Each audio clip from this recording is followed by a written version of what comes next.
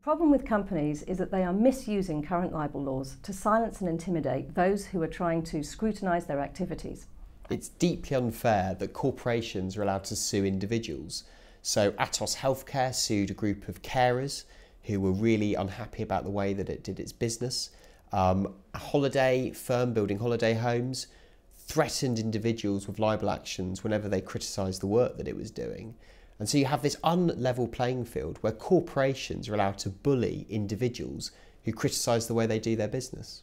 Corporations are different from real people because they can't suffer injury to their feelings, and their reputation is simply a means to make money. Corporations should be required to prove financial loss.